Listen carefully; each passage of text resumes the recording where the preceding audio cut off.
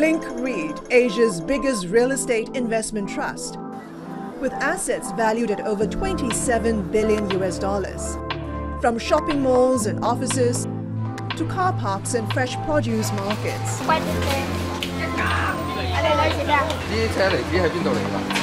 The CEO managing it, George Hongchoy. Our vision is very simple: to be a world-class real estate investor and manager, but to serve and improve the lives of those around us. In 2005, Link was the first REIT formed in Hong Kong after the government decided to privatize a group of community malls, car parks and fresh produce markets held by the Housing Authority. But the business and rising rents over the years have attracted controversy.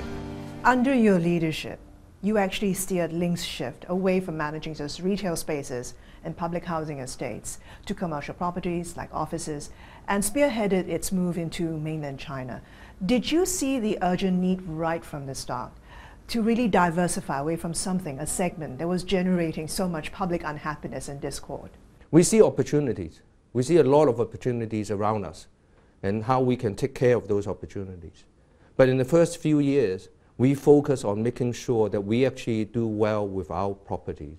The properties that we have since IPO, how we can improve on them. So we've done a lot of asset enhancement projects. We have a lot of fresh markets, and we have changed those markets. It's something that is quite unique. If you like shopping in fresh market, you should really come and have a look. The shopping environment is so much better. Hi, I'm Christine Tan, and thanks for watching Managing Asia. Do check out more of our videos by clicking on the boxes on the screen. And don't forget to subscribe to our channel for more from CNBC International. Thanks for watching.